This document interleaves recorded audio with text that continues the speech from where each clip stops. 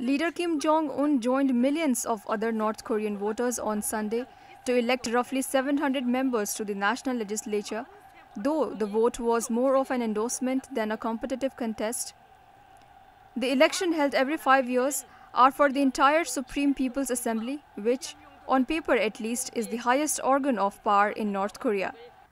Kim, fresh off his trip to Hanoi for his second summit with President Donald Trump, is the most prominent candidate of all.